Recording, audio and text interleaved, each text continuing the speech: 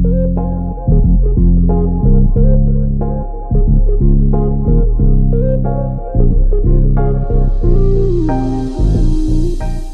what's up everybody?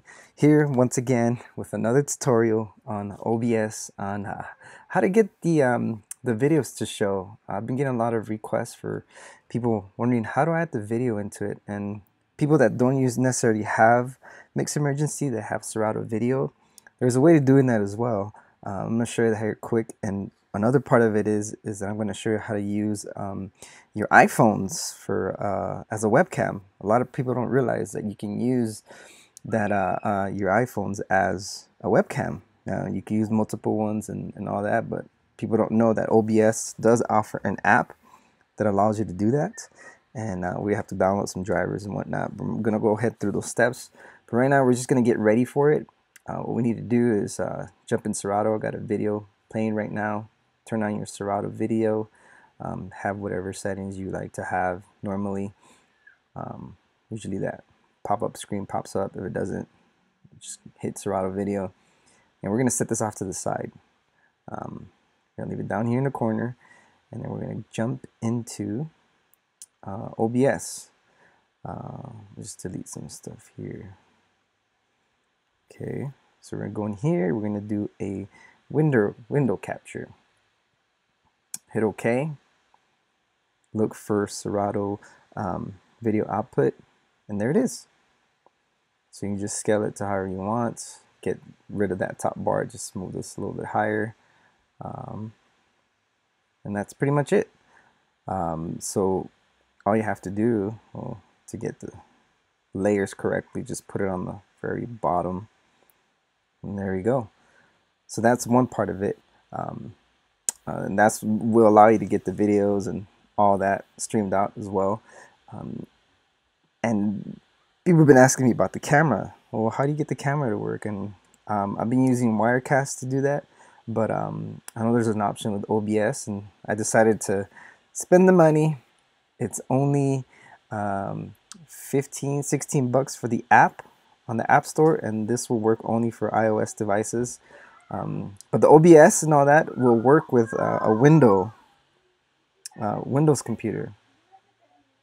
So if you have a Windows computer, you're in luck, because this will work for you as well.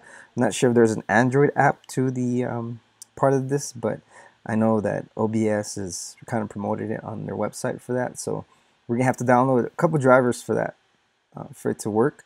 So we're gonna have to download this NDI integration in OBS, and yes, we're jumping into NDI. It's a big new open source software that a lot of people are jumping into.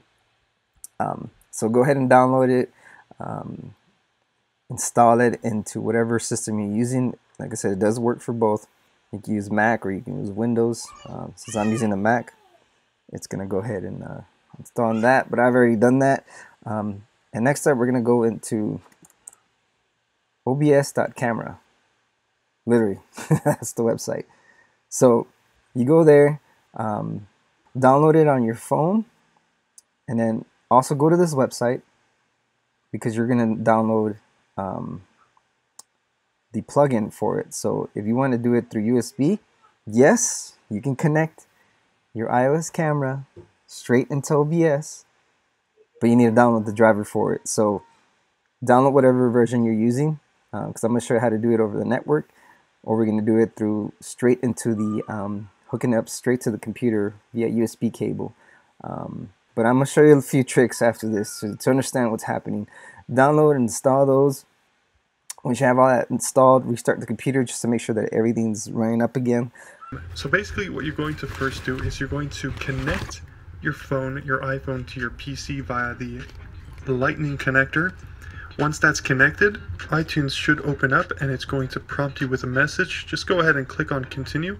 Now iTunes is going to display a message stating, to allow access, please respond on your iPhone. So go ahead on your iPhone, make sure that you click on trust this computer, or trust, I believe it is.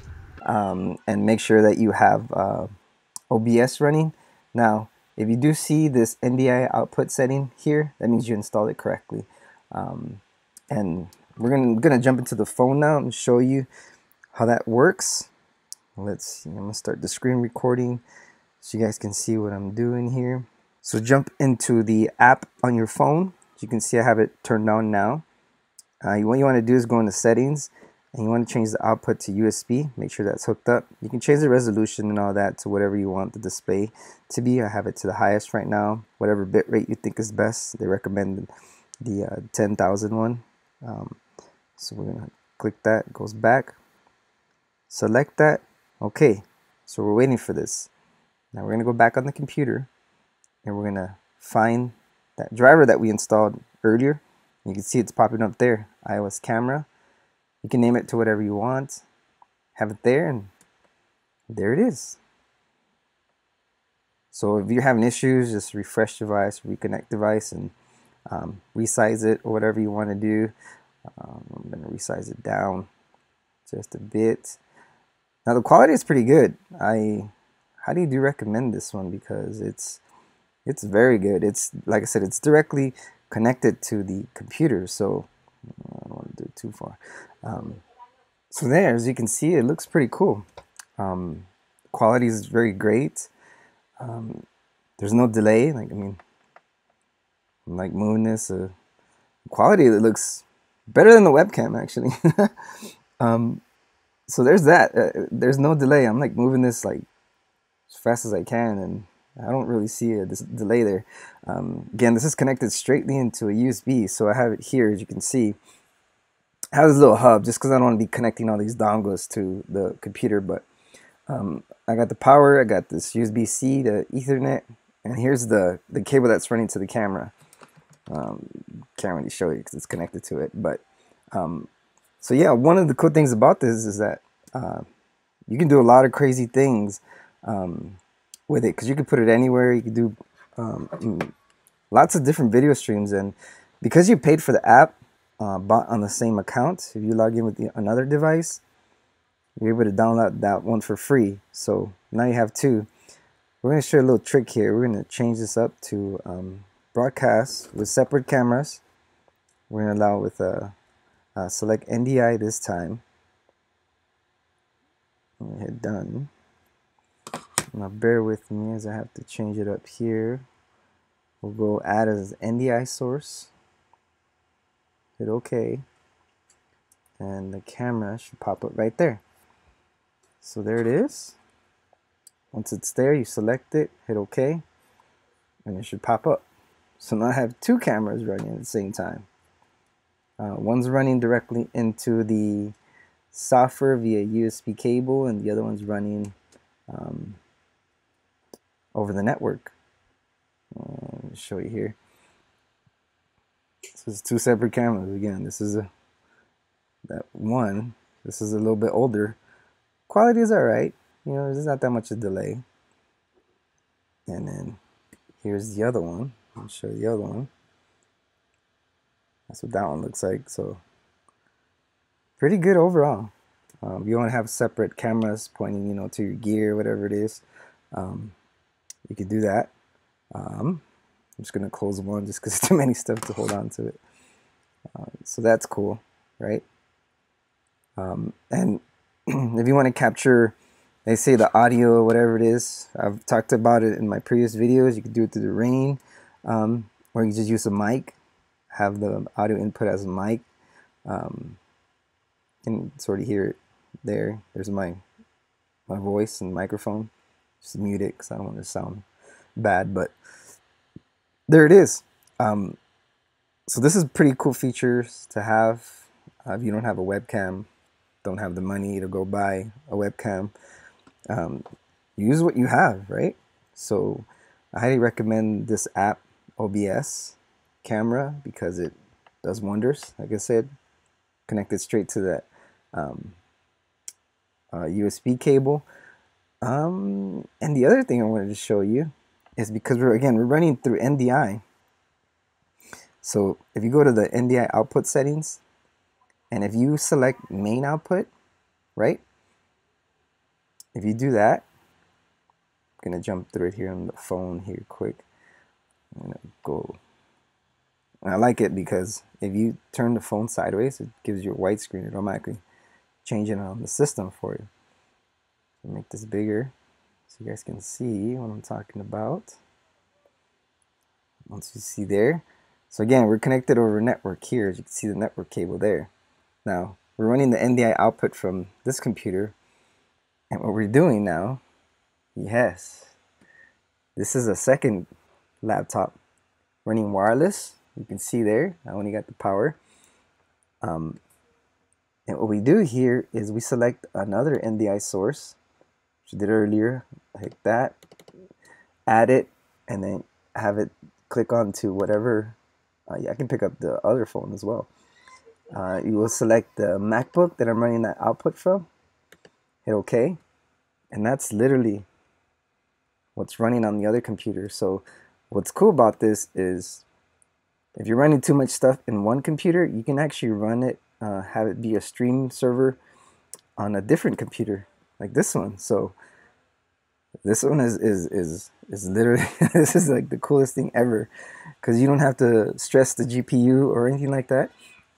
This allows for you to run everything pretty smooth with no issues.